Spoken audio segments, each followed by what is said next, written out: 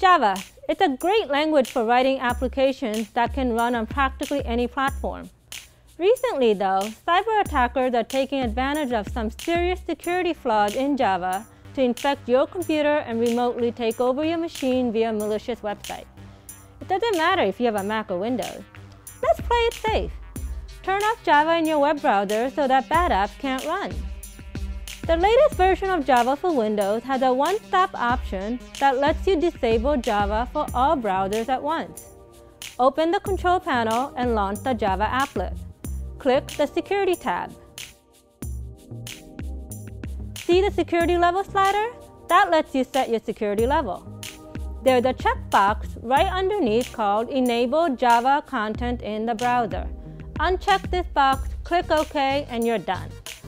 To find out how to do this one browser at a time, or for more tips, check out PCMag.com.